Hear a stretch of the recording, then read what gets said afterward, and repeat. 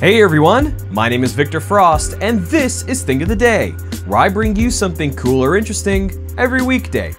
Now, I know I said we're only going to do one Olympic-themed Thing of the Day, but I also said, unless obviously there's something really interesting that's come up, and sure enough, something has! Now, according to Stefano Ponte, professor of business and economics at the Copenhagen School of Business, every day the world consumes 2.25 billion cups of coffee. Now, with that in mind, it is not too hard to believe that some people take their Java very seriously. So, when NBC sent their nearly 2,500 strong army of crew and reporters to cover the Olympics, they wanted to make sure they got their Starbucks fix while they were away from home. Now, the Olympics has some very strict rules about what brands are able to be displayed during the Olympics.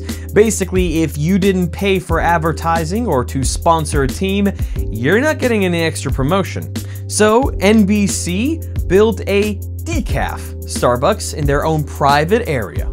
To find out more about this and some of the really interesting history about it, make sure to hit up the link in the description. That's your Thing of the Day. I'm Victor Frost, and I'll see you tomorrow.